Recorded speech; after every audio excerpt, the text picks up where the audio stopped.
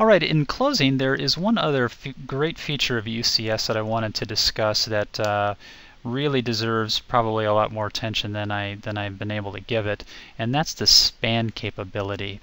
And so monitoring traffic from at all levels within UCS Manager is a capability that you have now.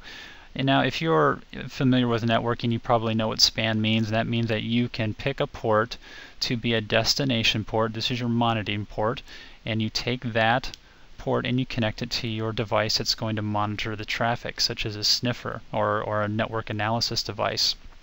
And then you define a source port, and you're going to say, okay, where am I going to get the traffic from that I want to monitor?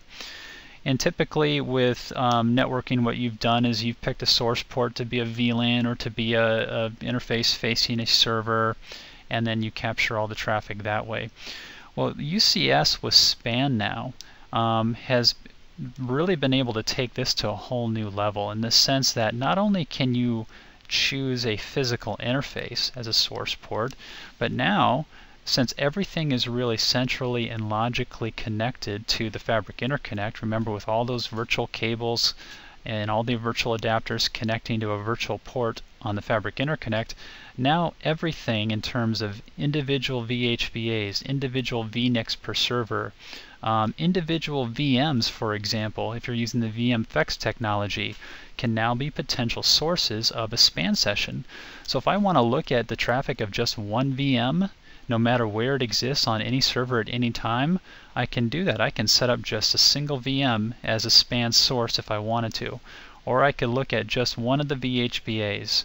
So you can have very granular control over choosing the traffic that you look at, and there's a lot of flexibility in terms of it doesn't matter where that port moves to. And for example, this VHVA might be on blade number 1 on one day, and it might be on blade number 65 another day, but that doesn't change the continuity of your span session, because it doesn't matter which blade that VHVA is on, it's still centrally connected to the same Fabric Interconnect. So span on UCS is a very cool technology that I think is definitely worth mentioning. And also one other thing is private VLANs. That is new as well. And so this allows you the capability to define access ports only. Right now, that's the initial offering. But if you had a lot of different servers, maybe in a hosted environment, that you wanted to segregate from each other from a security isolation perspective, without having to put each one of those servers on its own VLAN and its own IP address space, well, then you can provide that security isolation now with private VLAN configuration defined in UCS. You can also do this on a per virtual machine level too. So you can have lots of virtual machines using the IPv6 technology, each defined as their own isolated access port.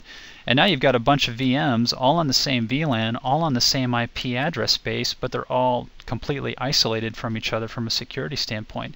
So that might be something that can be leveraged in larger service provider environments that are providing virtual machines as a service. And just one brief note on IPv6 in closing here. UCS infrastructure, the servers and the network, the Fabric Interconnect and the adapters and the servers and the Fabric extenders all forward IPv6 data just like it would any other Ethernet traffic. So you can load any kind of IPv6 application on a server, and that's going to work perfectly fine with UCS. It's the management infrastructure of UCS that is still IPv4 only. So the IP address you assign to the Fabric Interconnect for management today is going to be an IPv4 address. All of the KVM IP addresses for all the servers will be IPv4 today as well, but we do have IPv6 targeted in the roadmap. So it is something that is coming soon. It's just not here yet today.